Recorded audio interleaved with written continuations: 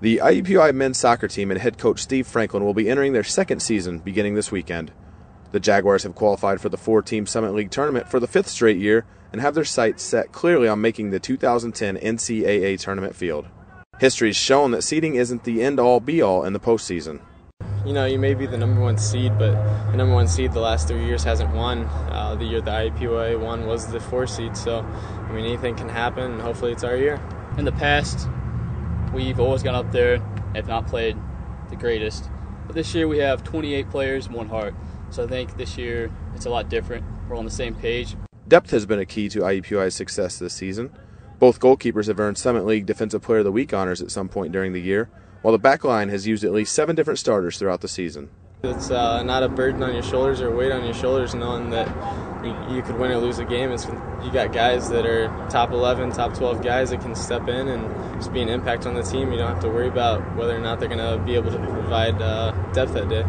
Knowing that one goal probably gives a win is great.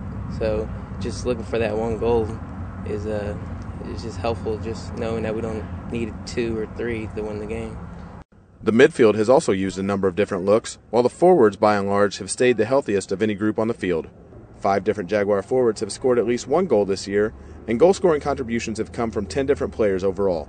More impressive is that 6 different Jaguars have netted game winners among IUPUI's 9 victories. Freshman Jeff Kyler leads IUPUI with 5 goals, while sophomore Ryan Robinson has 3 game winners to his credit. Junior Academic All-District selection Perez Agaba has been IUPUI's most active attacker, leading the team with 30 shot attempts and scoring 4 times in the regular season. Last year we kind of struggled with it, the go-to guy, and then this year, I mean, if somebody has a bad game, we know that we've got others that can provide goals for us, provide shots, and everybody just seems to step up when it's their time to shine.